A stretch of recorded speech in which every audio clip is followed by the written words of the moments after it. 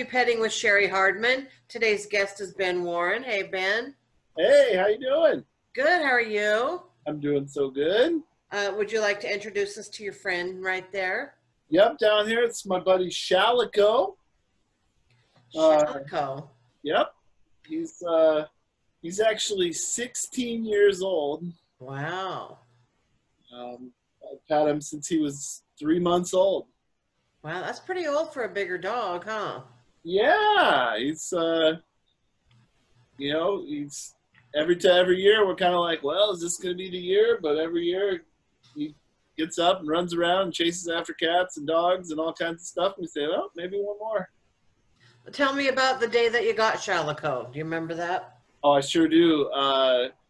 We wanted to adopt. I wanted to get my partner a dog for Christmas, and she couldn't decide. And then they were going to ship all the puppies that were in our county to this no-kill shelter, and they said, you got to come get them tonight if you want them, because I had been coming down to visit a bunch, and and it was dumping snow. And I drove down and I picked him out and took him home, and he was just peering over the back seat of my truck when my wife came out and met him. She was floored. Yeah. Now, how did he get it?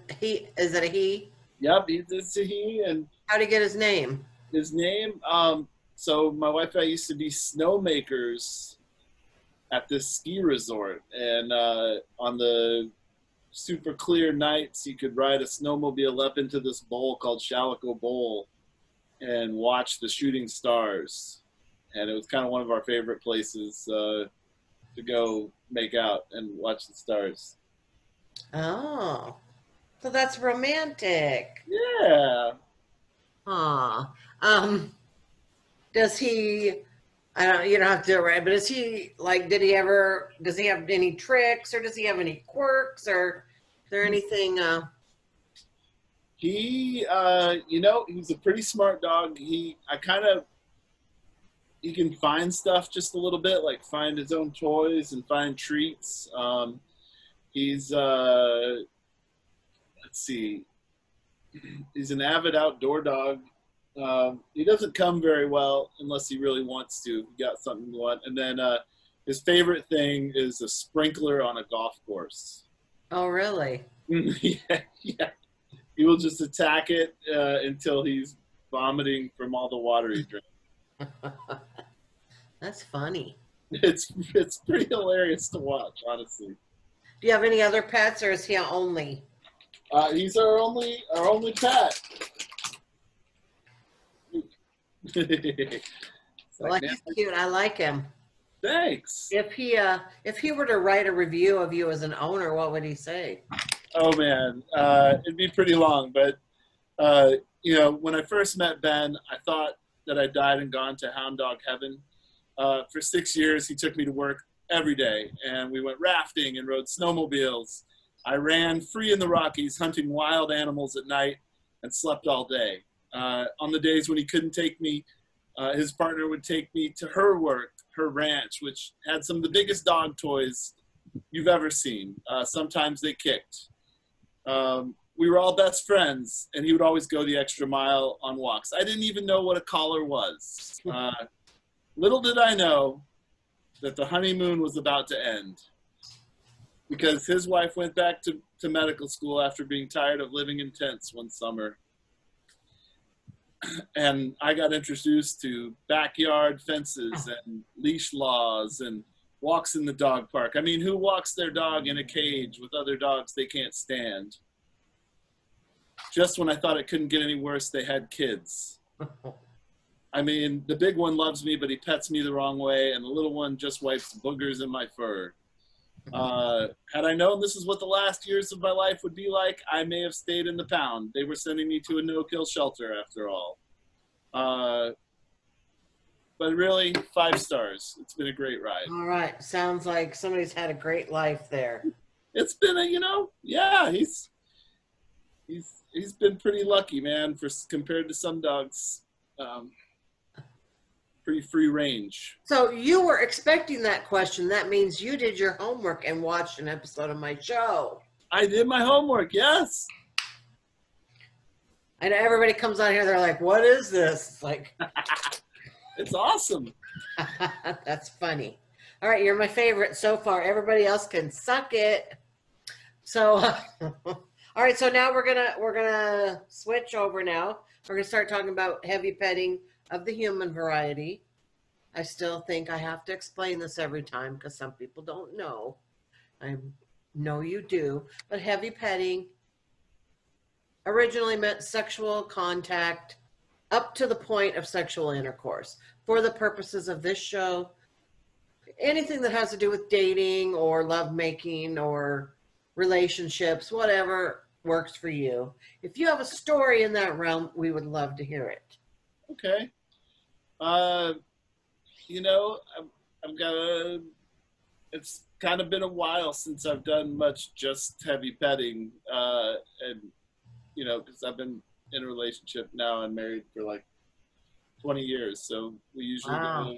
go a little further than Right. just the heavy petting most of the time. But when I was in college,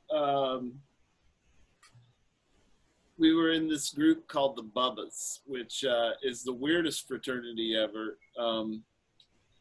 And we used to throw these huge keg parties, and everybody would get rip roaring drunk and have a good time.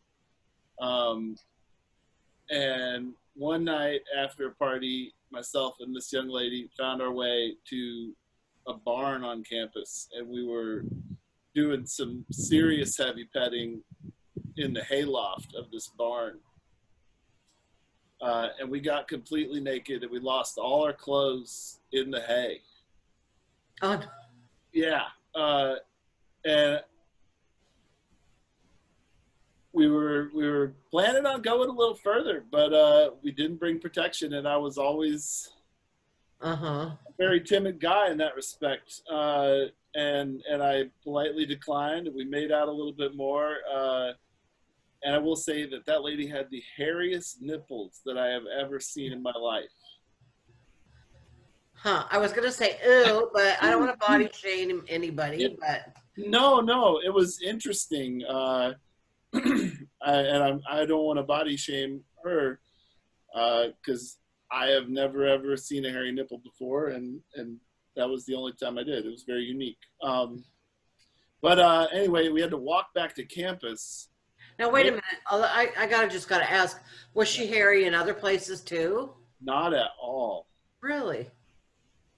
No, no, not at all. I mean, I'm a hairy guy. You would think very hairy. You know, at my college, that hair was very common. Uh-huh. I'm into it. My wife's the hairy lady. We're all Uh-huh. we're down with the hair. But no, she wasn't. She's a very prim and proper young woman. Got it. So, did you find your clothes? We didn't. You didn't? We didn't find our clothes, and we walked back to school, and I nakedly escorted her back to her dorm, um, which was awkward because it was one of the only women's dorms on campus. And it was weird standing there naked, dropping her off, even though it's all very above the board, and I was really a gentleman, and it felt weird. Wow. Yeah, to be naked on the doorstep of the women's dorm, you know, and then to have to find my way back to my. It wasn't quite a walk of shame because it was still like 2 a.m. Well, like how far of a distance are we talking here from one place to the other? We're talking about a half a mile.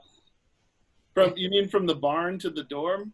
Yeah. About a half a mile, and I had to lift her over a fence and climb over a fence myself. Oh my God. It was awkward. I had a few. Well, that was a memorable occasion, huh? That was my last heavy petting experience that I can remember. Anyway, Wow. That's crazy. we got a little wild. Um, all right, so what's the best compliment anyone's ever given your naked body? Oh man, You know, it's hard to say. I don't get a lot of compliments on my naked body, but weirdly enough, maybe the best compliment I ever received, and it was sort of indirectly to me, but when I used to ski patrol, we would all change together in the locker room, and one of my good buddies, one day when my wife was in the locker room with us, turned to her and said, "I can see why you're married to Ben." And that's probably the nicest thing anybody's ever said about my naked body. That is a nice thing. My wife likes my arms when I'm in river guide season and I trim down and my arms start to get really big. Mm-hmm. I notice a lot of arm squeezing when I'm naked. Oh, yeah, muscles. Yeah, we like the muscles. All right, so it looks like this episode's going to come out like in September. Do you have any idea if you have anything you want to promote around that time? Oh, man. And if not, just let people know how to find you. I sure hope so. You know, I've got 3 great shows I'm trying to produce down here in Portland that right now are not happening. We're really hoping that by September we're back up and running. But Laphrodisiac is at a kinky swingers club here in Portland called The Sanctuary. It's second Saturdays. We got Midnight Gravy, which is every Saturday night at the Space Room at midnight. And I'm working on a new project over at the Revolution Music Hall. That'll be a monthly show. Do you have a website, or can they just find you on Facebook? Or unfortunately, I'm really lazy in that respect, and you can only find me on Facebook. Yeah, I think I know that. Don't I know that? Maybe. Yeah, I need to get a website, but yeah, just Ben Warren on Facebook right now. Okay. And I'm sure as soon as I get something going website-wise, I'll post it there. All right. Next time I make a trip down to Portland, I'll hit you up. Please do. I'd love to have you on. Be fun. What's on her mind? She's a big, big girl in a skinny woman's world. Now she's a big, big girl in a skinny woman's world. Now she's a big, big girl, big, big girl, big, big girl.